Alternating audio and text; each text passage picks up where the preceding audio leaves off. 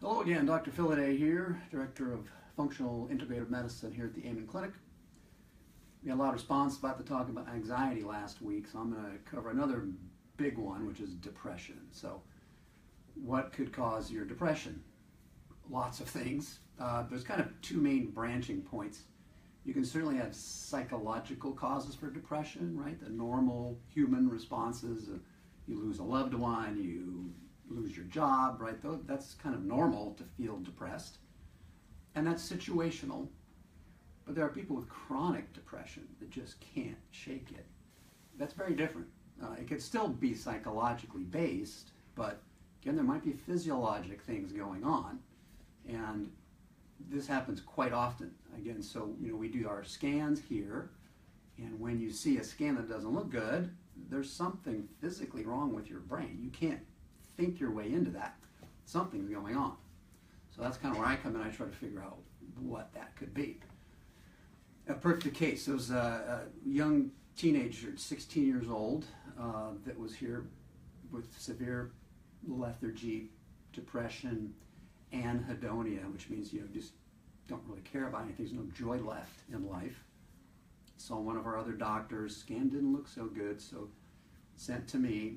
And his mother actually had sent me something before I saw him to say, you better convince him to do therapy because he needs psychotherapy. And I had already started the workup on him, and it turns out he had all kinds of things wrong. He had lots of viruses. He had almost no adrenal function left, right? So his cortisol was flatline. No wonder he's feeling like that, right? You're not going to feel good if you have no energy and your hormones are gone and you have viruses on board. So that's a physiologic cause for depression. Hormones are another real big one, especially for women that have cyclic problems with mood. PMS, but PMS isn't just you're irritable.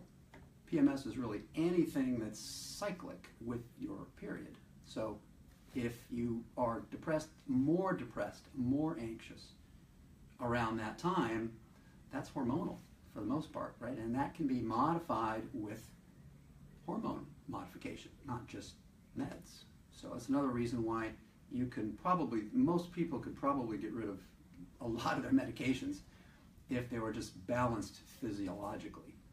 Gut imbalances, right? Stomach runs your brain, literally. 80% of your immune system is in your gut. So if you have a problem there, you have a problem here. Neurotransmitters are made in here. Low vitamin D contributes to depression. It's kind of a big buzzword in the community. A lot of people that are doing biohacking now are aware of MTHFR gene. So this is a gene. It's quite common to have a modification. If you have this, you don't methylate well. So methylation is a really important process that determines your gene function, your neurotransmitter production. There's actually a prescription medication called Deplin. It's used for depression. It's just B vitamins. And one B vitamin, folate. Why does that work? Methylation. It actually addresses that gene problem, right? So a lot of people are running around with this issue and don't know. It also predisposes to other health issues if you have this gene modification.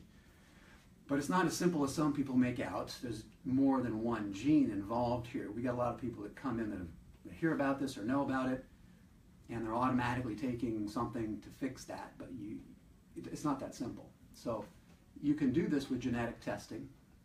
23andMe, if you haven't heard about that, really highly recommended. You get a lot of genetic information for very little money. You do it on your own. It's not from doctors. And that information can be used to determine some of your genetics. You can even download your data when you do that. And it's all meant for the public. It's easy to get your own portal. You can find ancestry information, etc. But you get health information. You can use that to plug into other things online to see what your genetics are. So that's one thing that we do and that I do, is to find out what's going on metabolically with you. Infections. I've spoken about Lyme before. Can that cause depression? Sure. So a lot of physiologic things. Epstein-Barr virus, which causes mono. If that's chronic, you can get depression. So again, lots of biologic things. There's actually a company that came up with blood tests to determine to diagnose major depressive disorder with a blood test, right? So, and you can't think your way into that. There's something physiologic going on in your body causing, and your brain, to cause you to have depression. So inflammation is associated with depression. A lot of those blood tests from that company were looking for inflammatory markers. So again, having a high index of suspicion, like what's going on, that's what I do. Some folks have also been interested in, coming to the clinic. You can certainly do that. We have our big 3-day program, but also I do remote things, without seeing people via phone. So that can be done. It's a 1-hour visit. You can certainly come to any of our clinics and do our big 3-day program. But they can kind of get the ball rolling. So, again, there's treatments for all those things, right? So if you find the cause of the problem, you can get better if you treat the problem that's causing your depression. So, again, it's always, how much is psychiatric versus physiologic? There's usually some kind of balance there. Sometimes it's all physiologic, or 90% of it. So those are the cases where you really want to look, because the tragedy there is missing it.